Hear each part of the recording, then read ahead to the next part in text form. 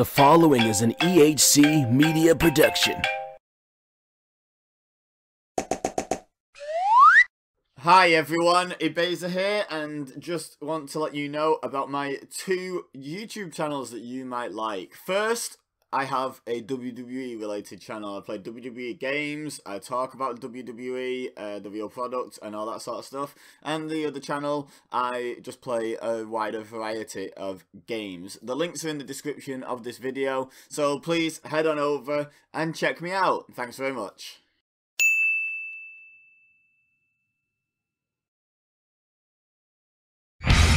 Can't just say, hey, I'm a wrestler. There has to be a lot of work involved and a lot of training. This is really what I should be doing. He is known as Big Thing. Big Thing? It should be Big Fat Thing!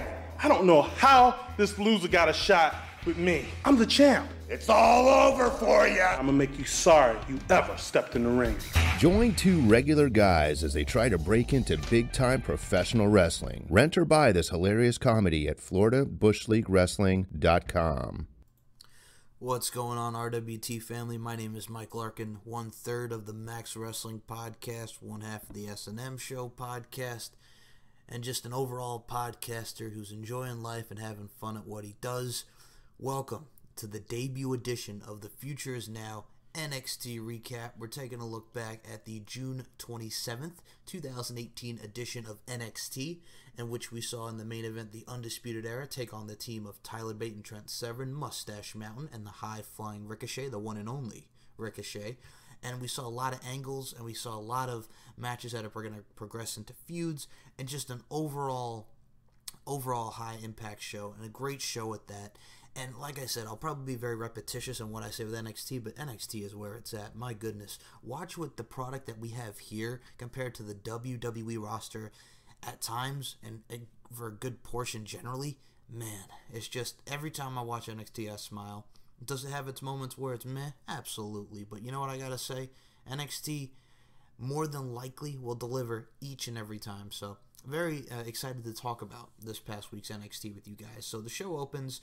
Aleister Black is coming out talking about defending against Lars Sullivan, who we found out had a broken jaw. In that matchup, he sustained a broken jaw, talking about he made him fade to black, but no rest for the weary for Aleister Black, as the Psycho Killer himself, Tommaso Ciampa, comes out and pretty much is saying that, you know, Aleister, there's a freak in the Windy City. Ciampa won that night's main event against Johnny Gargano with his hands tied behind his back, no less, and more importantly, he wants your NXT championship, and he's going to make you fade to black. Waving at him, smile at him. I love the delivery. I've been saying numerous times on the Max Wrestling Podcast that I definitely want to see Aleister Black and Tommaso Ciampa for the NXT championship. And I'm looking forward to seeing it, because if you guys remember, you know, Tommaso Ciampa's standing on top of the truck there waving goodbye as Johnny Gargano's going out in the ambulance, and Aleister Black's the one that called him out, so we can hash back to that dynamic there. And I think that would be a tremendous and an absolutely excellent match going into the TakeOver Brooklyn card and being the main event all in all as a round whole. So, yeah. So, Aleister Black, Tommaso Ciampa, please give me more. Then we had a nice little showcase match here as the finest in NXT. Kona Reeves goes one-on-one with Max Humberto.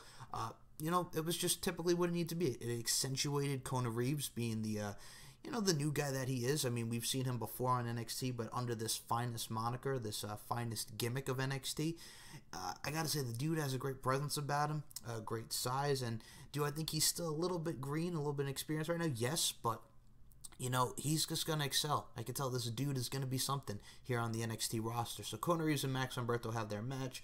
Max Humberto gets them hope spots in, but in the end, it is Kona Reeves winning with the Samoan drop for the 1-2-3. And Kona Reeves is your victor. Then we get to a matchup where we see Candice LeRae and Lacey Evans going one-on-one. And I got to say right now, Lacey Evans, besides being a beautiful woman, and I love this whole the lady of NXT, I think she's a great heel. I liked her as a babyface, and I like what the work that she puts in NXT, and I loved watching her in the Mae Young Classic, getting to see her opportunity. Same with Candice LeRae. But man, as a heel, the girl is dynamo. And then you look at a girl like Candice LeRae. You know, Candice wrestling, the crowd loves her. And I gotta say, they both fed off each other very well. Lacey Evans hitting her trademark spots, the Bronco Buster in the corner. Just Lacey Evans being the dominant heel that she is and the overall great performer. Same on Candice LeRae's part. In the end, Candice LeRae hits that springboard moonsault 1, 2, 3, and Candice LeRae is your victor in that matchup. I should also probably note they highlighted Mustache Mountain, Trent Severin, and Tyler Bate winning the NXT Tag Team Championship at the UK tournament. And I just got to say, congrats to those guys. I'm loving those two as a tag team. See them on the indies, see them in ICW, UK, all around. It's just great wrestling right there. And with the addition of NXT UK, the sky is the limit. We also see in the background Vanessa Bourne saying, what's the big deal with Kairi? So obviously we're going to be seeing a matchup between Kairi Sane and Vanessa Bourne. Both women were in the Mae Young Classic, and I think Vanessa Bourne is another one who has a lot of potential. And we'll see where that progresses and what will exceed and what will become of the NXT Women's Division with the addition of Vanessa Bourne and all these greats coming in. So be on the lookout there. This leads us to our main event. It's the Undisputed Era against Ricochet and Mustache Mountain in an impromptu 6-man tag. Now, before this, Trent Severin and Tyler Bate were coming out, and the Undisputed Era attacks them.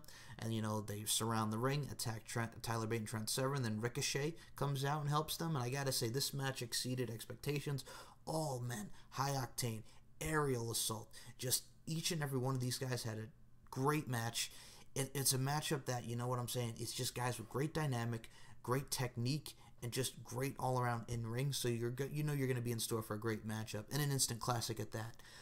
The matchup, however, comes to a close in this exciting matchup where we see Ricochet hit the 630 on, Kyle O'Reilly. But no, it's not O'Reilly. I'm sorry.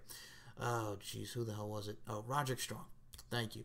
Kyle O'Reilly broke up the pin, and the action spilled to the floor when Strong hits Ricochet with the modified end of Heartache onto the edge, and he hit Adam Cole, not Roger Strong. I'm sorry. Brain fart, people. My apologies. It happens. You're also dealing with a guy who's had epilepsy before. I had 15 staples in my head, so I do remember WrestleMania 17 where Matt Hardy had 11 staples in his head, so I could say for a moment of time in my life that I was more broken than Matt Hardy. Oh, yes. But I digress, folks. Ricochet hits at 630 on Adam Cole. Kyle O'Reilly breaks it up. Action spills to the floor. Strong hits like I mentioned, the modified end of Heartache on him on the apron, which, oh my god, it was sick. Just a great impactful maneuver. And then Adam Cole covers Ricochet for the 1, 2, 3. And that is the main event of NXT this week. Overall, if I was to give it out of 10, I thought the show was overall, it was a 9. I'll give it a 9.5. I think the only thing I wasn't so hot about was just that I was kind of, you know what? No. I'm trying to think if I could critique something, but guys, I really can't. I thought the show was excellent. I give it a 10 out of 10, 9.5. Yeah, that's just me being critical. It is what it is, folks. But yeah, no, I give it a 10 out of 10. There really wasn't anything that I didn't like. I thought the show had a very nice pace. And all in all, it was just a great show. That's really all you could say. Like I said, I'll probably be very repetitious and how I feel. But like I said, NXT, the future is now. It's just the NXT UK division. I mean, we also got Io Shirai from Stardom coming in over the summer. What she's going to bring to the women's division is amazing. August 8th and August 9th, we have the Mae Young Classic coming back. We just had the UK tournament. We have NXT UK. The sky is the limit for NXT. And next week, I'm just looking forward to seeing what we got coming, man. So next week, we're going to have a lot of great matchups. We're going to have more... we're going to have more just great dynamic between characters. It's a show. If you're not watching NXT, what are you doing? Turn in, tune in, and just enjoy, my friends. That's really all I can say. So it's going to be a little short one for this week. I'll be back with next week's show for RWT. Just enjoy RWT, enjoy Max Wrestling, enjoy the S&M Show podcast. Just enjoy podcasting, and folks, just enjoy what you're doing in life. As long as you're happy and you're having fun, no one can touch you. That's my little final thought for this week. So everyone have a great weekend. I'll talk to y'all soon and expect more each and every week. Much love, and the future is now. Goodbye, my friends.